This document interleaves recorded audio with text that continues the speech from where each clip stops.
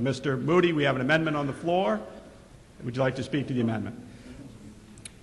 To the extent that this is to cover investment advice and handling for the Hampton School District trust funds and capital reserve funds and the Winnicott Cooperative School District of 4 towns trust funds and capital reserve funds, I am opposed to that part of that appropriation because they should come from those 2 jurisdictions. Period. Before the 5-member trustee board, none of those were ever an expense to the town of Hampton because they were done in-house by the 3 trustees.